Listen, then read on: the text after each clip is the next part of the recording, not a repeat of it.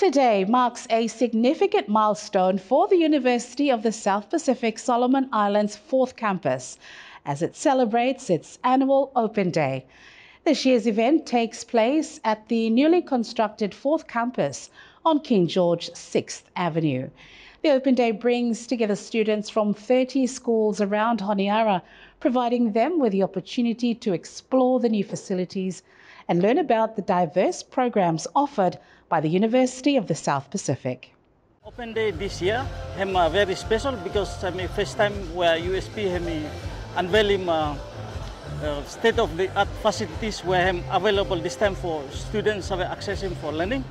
So I'm quite boosting moral staff, and I hope also students whereby learn about opportunities and programs were available USP SI Campus, and more importantly this new campus site. This Open Day event not only highlights the campus but also aims to encourage students to invest in their education and make full use of the facilities available in the country. The newly constructed fourth campus brings out the commitment to enhancing educational opportunities for Solomon Islanders.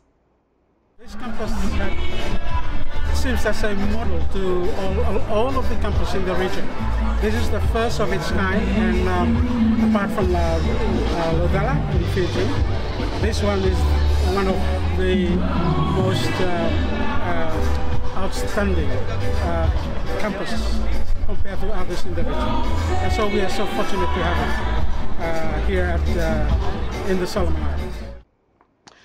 The fourth campus of the University of the South Pacific in the Solomon Islands will be officially opened this Thursday, marking a significant milestone for both Solomon Islands and the Pacific region.